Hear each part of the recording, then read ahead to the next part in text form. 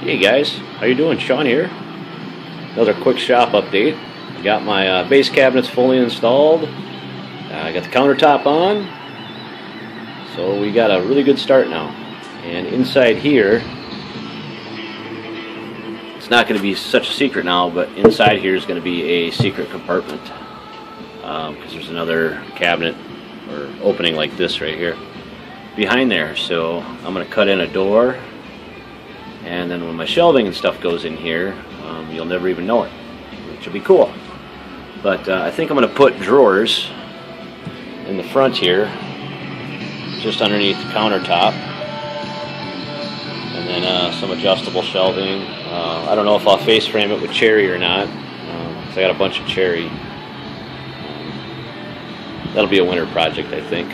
But up here along the top, I'm going to have cabinets that go all the way around,